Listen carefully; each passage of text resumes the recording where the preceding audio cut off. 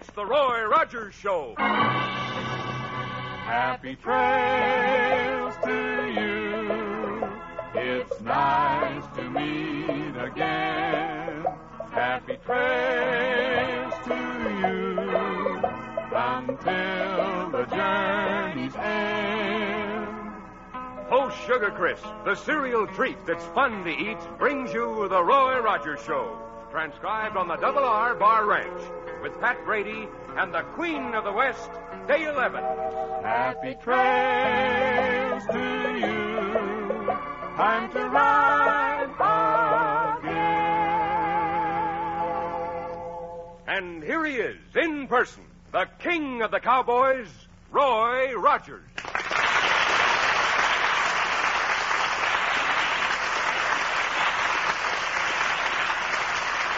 Well, howdy, folks. Here's my good word for today. It's about a honey of a new cereal, Post Sugar Crisp. And it's my hunch you'll like it just as much as we do out here at the Double R Bar Ranch. You see, Post Sugar Crisp is just downright good eating. And it's good so many different ways. Try it real soon, won't you? And now, since we're all at the World's Championship Rodeo in Madison Square Garden at New York, here's a rip-roaring rodeo yarn.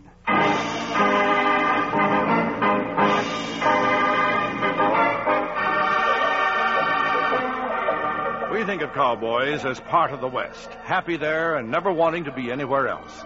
But when the wild geese start to honk their way south, every cowboy gets a yearning to travel east, to the World's Championship Rodeo in New York's Madison Square Garden.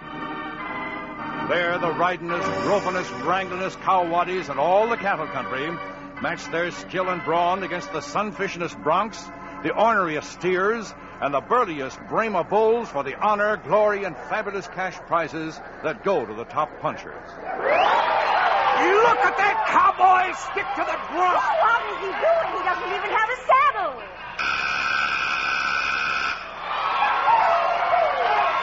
And the winner of the bareback bronc riding contest in this performance is the mystery rider who wants to be known just as the foreman of the Double R Bar Ranch.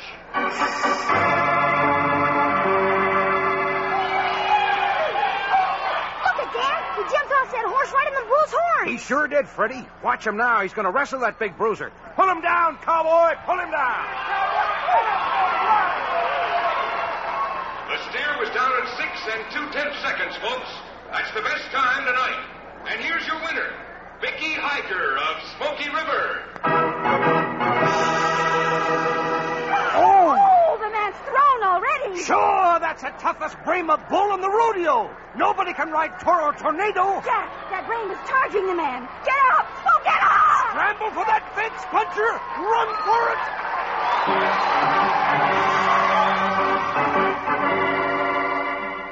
it. Those are some of the rodeo contests. Thrills, chills, spills, and danger. And between the contests, some more thrills for the patrons who jam the Madison Square Garden seats for every performance. For the spotlights, pick out a lovely girl riding a beautiful light buckskin horse and a lithe, wiry, smiling young man on his golden palomino, Dale Evans and Roy Rogers. Shoot! Bullseye! Shoot! Bullseye! His 6 guns go blazing away.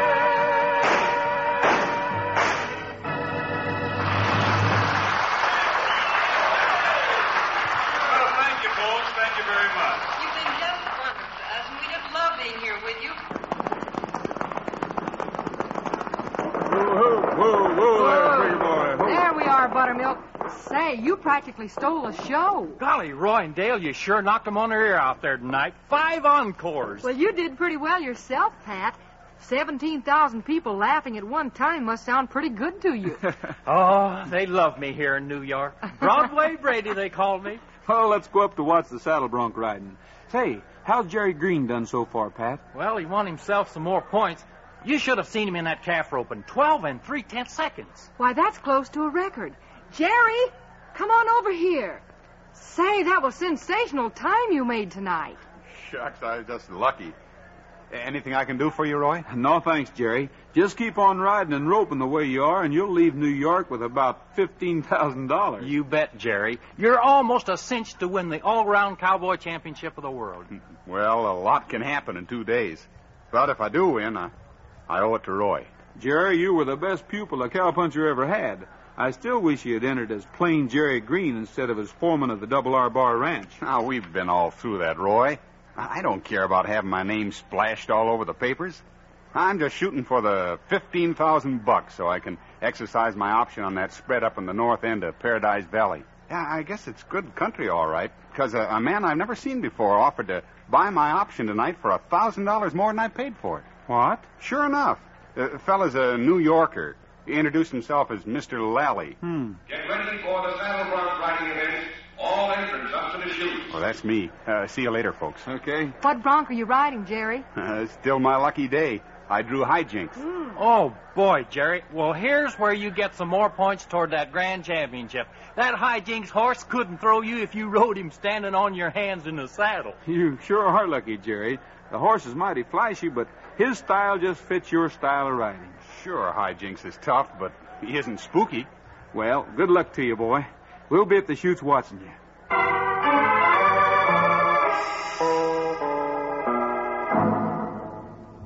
Well, Cleland, it didn't work.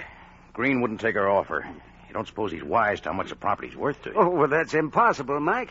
Our surveyor was working alone when he found the gold lode there, and his telegram has been in my back pocket ever since we got it. Well, what do we do next? Offer Green more for his option? Not a cent more. I've checked the kid very carefully. If he doesn't win the grand championship prize money, he can't possibly exercise his option. Well, then all we have to do is see that he doesn't win the championship. Yeah, looks like you'll have to put on your phony veterinary act, Cleland. I'm way ahead of you, Mike. I've been down to the bronc pens already. I told the handlers I was hired as a special vet, and none of them give me a tumble. Fine. And you're ready to start operating tomorrow? Tomorrow.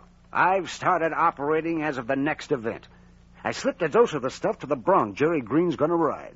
And when he slides into that saddle, he'll find he's up on a half a ton of pure dynamite. You sure Green won't be able to stick on the horse? He won't be able to stick on, and after the bronc throws him, he'll be lucky to get out of the arena alive.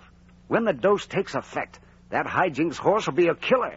And when it wears off, it'll be impossible to detect it.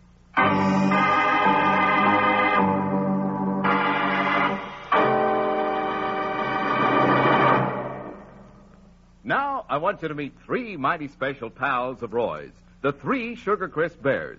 They're the ones you see right on the front of every package of Post Sugar Crisp. And here they are to tell you about the fastest-growing cereal in America. That's Post Sugar Crisp. Say, you 3 honey bears really go for that delicious sugar and honey flavor, don't you? You bet. We love Sugar Crisp. It's the cereal treat that's fun to eat. Right.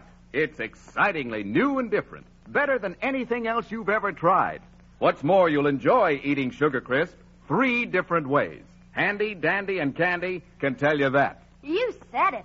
As a cereal, it's dandy. And for snacks, it's so handy. Or you can eat it like candy, right out of the box. Yes, like the 3 honey bears say, you'll love Sugar Crisp 3 different ways. First, as a cereal. Remember, Sugar Crisp is already sweetened. All you have to do is add milk or cream. You don't need any sugar. And for snacks, Sugar Crisp is so quick and easy to fix any time you're hungry. Or you can eat it right out of the package like candy. It's the grandest treat you ever did eat. Like the 3 honey bears say. As a cereal, it's dandy. For snacks, it's so handy. Or eat it like candy. Post Sugar Crisp. Tomorrow, take home the genuine Post Sugar Crisp in the red, white, and blue package with the 3 bears on the front.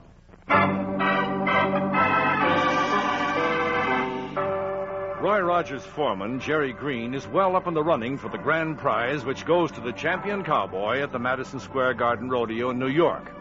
Jerry hopes to win the money so that he can buy a ranch in Paradise Valley. But unknown to our friends, a plot is afoot to prevent Jerry from winning. For 2 sinister figures stalk the garden, knowing that on the land Jerry hopes to buy, there is untold wealth in gold. Now Jerry is about to take his turn in the saddle bronc riding event. Jerry should be a cinch for this, shouldn't he, Roy? Mickey Heiger got thrown tonight. Yeah, Mickey drew a tough one. And he's the only boy here who's even given Jerry an argument. Well, if Jerry can't stay on that hijinks critter until next Christmas, he's slipping mighty bad. You're right, Pat. I'm not worried about Jerry staying on. And now, that sensational foreman from the Roy Rogers Double R Bar Ranch, riding hijinks. Hey, Hijinks is certainly full of spirit tonight. The boys in the chutes are having their hands full. Sure, but when he gets out there, he'll just tuck his little old head down and buck straight away. Why, I could darn near ride that horse. Why, Pat, don't be so modest. If you can stick with Nellie Bell, though, the way she bounces, there certainly is no bronco that you couldn't handle. Well, Jerry's ready to mount. Good luck, Jerry. All set, fellas. Here I go. Open them up. Ride him, Jerry! Hey, wait a minute. Look at that horse. Oh, what's happened? He's bucking like a Brahma bull. Hey, sunfishing, crowhopping, reaching for the clouds. Man, Roy, that horse is going crazy. Stick with him, Jerry. Well, no one could stick on a horse that's acting that way. Hey, Jerry's off. Oh, no, his foot's caught in a stirrup. Roy, Jerry's in real trouble. Trigger, come here, boy. Trigger, that bronk's going wild for sure. Let's help the pickup men. Be careful, Roy. Roy, watch out. After him, Trigger, boy, quick. Jerry, get loose and run for him. I'm trying, Roy, but his hook got my arm. Cut in front of him, Trigger. If I can grab that halter. There, Hijinks. Steady now, boy. Steady.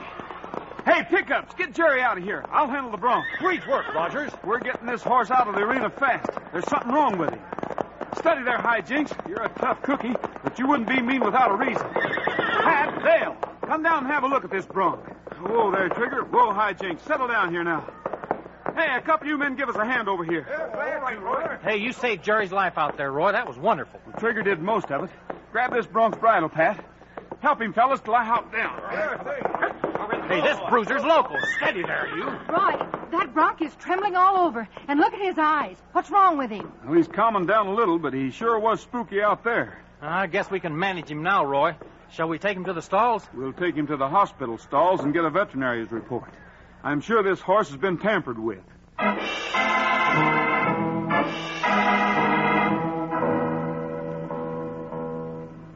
I just can't understand it, Roy. No one was near the bronc pens but some of the official veterinarians, and the horse tested perfectly normal 15 minutes afterward. Yeah, no, Mr. Moore.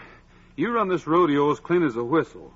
Still, there could have been a slip-up somewhere. Naturally, Roy and I are upset on account of Jerry Green. Yeah, he stood such a great chance of winning the all-around championship money. And now with a broken arm... Wait a minute. Roy, Jerry isn't going to have to lose his chance at the top money after all. Not if you'll take his place in the events for the next 2 days. Well, I couldn't do that, Dale. Well, why not? You're the owner of the Double R Bar. If anything happened to the foreman back at the ranch, you'd sort of appoint yourself foreman and go out and do his work for him, wouldn't you? Well, sure, but this Well, then is there any reason that you can't appoint yourself foreman and ride out the events for Jerry? Dale, it would require a majority vote from the Rodeo Cowboys Association to let Roy compete. Mr. Moore, I've got a hunch that Jerry's accident wasn't really an accident. And for that reason, I'd certainly like to take over for him.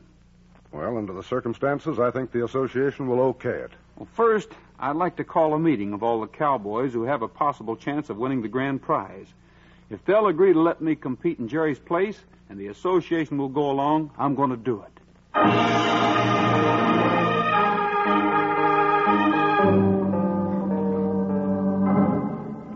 If you want to go to supper now, Pat, I'll wait here till Roy comes back. He and Jerry and Mickey Hyger are eating together, and they haven't finished. Well, thanks, Dale. I think I'll do that. Was everything under control around here? Oh, sure. One of them veterinarians went into the trailer to examine Trigger, and Bullet practically tore the seat out of his pants. Oh.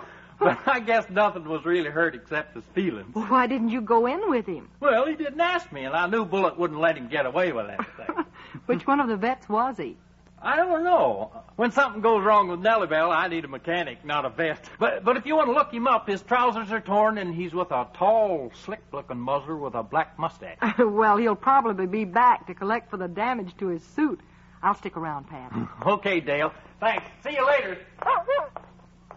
Bullet, what have you been up to? Come on out here and talk to me, you rascal. Well, Bullet, when you're left to guard the horses, you do just that, don't you? Hey, wait a minute. What have you got in your mouth? Give it to me. Thank you. Why, this is a telegram. Phil Cleland, 444 Madison Avenue, New York. Well, I don't think I'll read this, Bullet. Maybe it dropped when you grabbed that fellow by the seat of the pants. Wait a minute. Maybe I'd better read it. Found definite signs of rich gold deposits on property optioned to Jerry Green, who is competing at Madison Square Garden Rodeo. have made quiet inquiries and find that Green cannot exercise option unless he wins grand championship prize money. If you can't buy option cheap, suggest whatever steps necessary to keep Green from winning. Bullet, there's gold on the ranch Jerry Green wants to buy. And if the fellow who said he was a veterinarian dropped this telegram, Bullet, you'd know him, wouldn't you? All right, Bullet. We're not going to tell Roy about this. He's got to concentrate on winning at least 3 of the 5 events tonight, and we don't want to upset him. But you and I are going to be all over Madison Square Garden until we find a man with a pocket torn out of his trousers.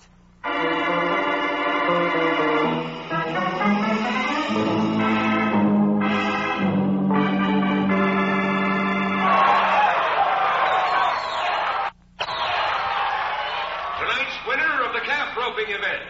Temporary foreman of the Double R Bar Ranch, Roy Rogers. Jerry, you never tied a calf much faster than that yourself. I should say not, Pat. Gee, it's wonderful of Roy to step in and try to pull me through like this. Oh, he's having a good time, Jerry, and you sure can't do yourself much good with that arm in a sling.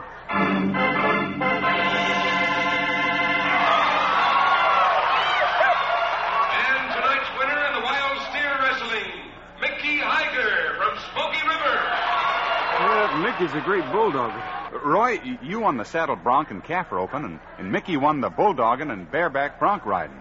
Golly, I think that makes the points exactly even. In that case, Jerry, your $15,000 depends on whether Mickey or I can stay on one of those tough Brahma bulls.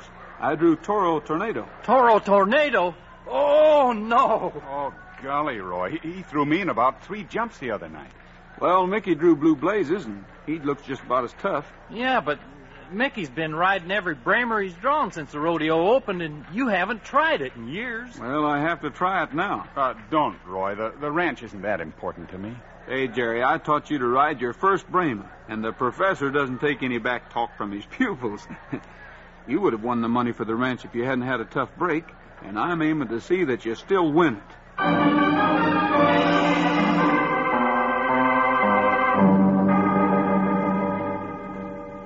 Good thing they keep the Brahmas down here in the basement. No one will bother us, but we gotta hurry. I thought this Toro Tornado was supposed to be such a tough bull. He's quiet enough now. As soon as I found out Rogers had drawn him, I slipped something to quiet him into his feed. Else I couldn't get close enough to give him the other stuff. You sure it'll work on top of the sedative? It worked on the bronc the other night, Mike. I handled him the same way. You know, Cleveland, you should have been a veterinarian at that. Well, I know a lot about chemistry, but there are easier ways of making money. Brahma bull riders, get ready. Your event will be called in 10 minutes. Okay, Cleveland, slip in the medicine. You bet I will. 3 minutes after I give it to him, this bull will be an unmanageable killer. I just hope he doesn't go berserk before the wranglers can get him up to the chutes. No, Bullet. Quiet. I see you there. Don't move a muscle, because I don't fool when I got a gun in my hand. Where is it, Mike? It's a cowgirl. Hey, it's a dog that almost ripped your pants off. All right. You found us, but we found out what we want to know. Yeah, but you'll never tell anybody, lady. Hey, Cleveland, hurry up. Maybe you'd like to watch me shoot a dog. Bullet, go. Get out of here. Get Roy. West, don't fire, Mike. The men will be down to get the bulls any moment. Yeah, but if that dog... The dog can't do a thing. He's a dumb animal. All we have to do is see that the lady never opens her mouth. I'll open my mouth, all right. I know what you two are up to. I know everything. Yeah? Gag the lady, Phil. We let the bull finish off Rogers up in front of the crowd. And when they bring him back, we'll let him finish her off down here.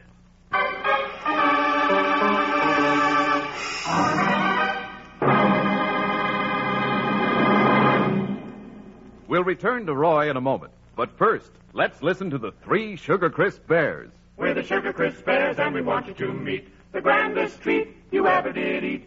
Post Sugar Crisp. As a cereal, it's dandy. For snacks, it's so handy. Or eat it like candy. Post Sugar Crisp. Those 3 Sugar Crisp Bears really know a good thing when they taste it. Sugar Crisp is the cereal treat that's fun to eat. That's why it's fast getting to be America's favorite cereal. You see, Sugar Crisp is already sweetened with honey and sugar, so you'll just eat it with milk or cream. And it's so handy for snacks anytime you feel like sitting down to some good, nourishing eating. Or eat it just like candy. Get genuine Post Sugar Crisp in the red, white, and blue package with the 3 bears on it. It's a honey of a new cereal.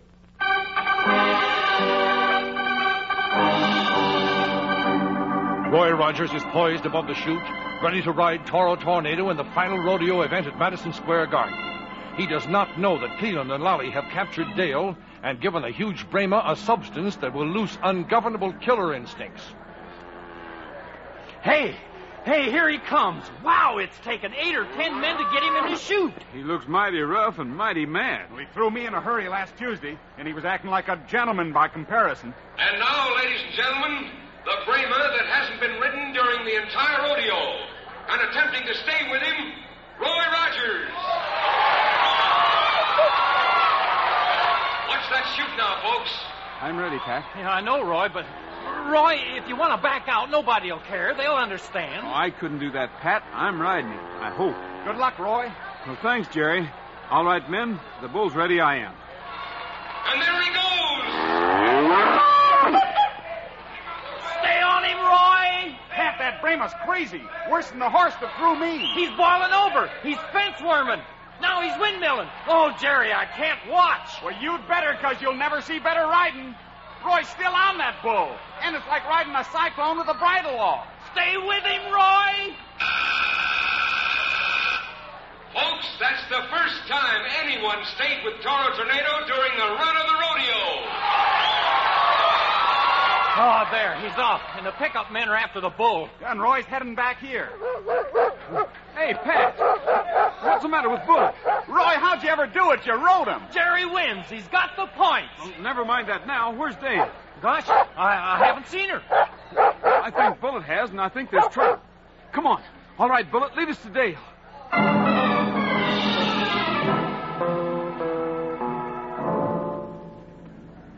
The crowd's plenty steamed up about something up there. The Brahma must have cut Rogers to ribbons. How can you do a thing Oh, like that? well, the lady wants to say something.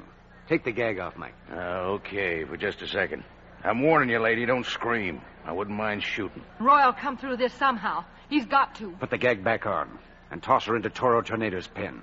He'll be back in a minute. But someone else got here first. What? Huh? I'll take that gun. Pat, Bullet, grab the other one. We got him. Oh, Roy, Bullet brought you here. I knew he would. Get the dog off. Get him away. That's enough, Bullet. Hang on to him, Pat. Gladly. Hey, I recognize this fella from the rip in his pants. Dale, what's happening down here? Jerry, Roy, Pat, these men are trying to get Jerry's ranch. There's gold there, and they gave the Bronco and the Brahma something that made them wild. And I've got evidence of the whole thing. Quiet, you two. If Dale says she has the evidence, she has. And before we turn you over to the police, well, that's for what you did to the Bronco. That's for what you did to the Brahma. Yeah, and here's for what you tried to do to Trigger. And here's for what you tried to do to Dale. Attaboy, Pat. Roy, did you stick on that mad Brahma? Did he? What a ride. It got me my ranch. I may not be able to sit down for a week, Dale. Hey, how did you find out about these men? And what were they... And now, as the final feature of this year's rodeo... Hey, we've got another performance. Let's go. One more appearance by Roy Rogers and Dale Evans, the king of the cowboys and the queen of the West. I'll second the motion. If that fellow only knew.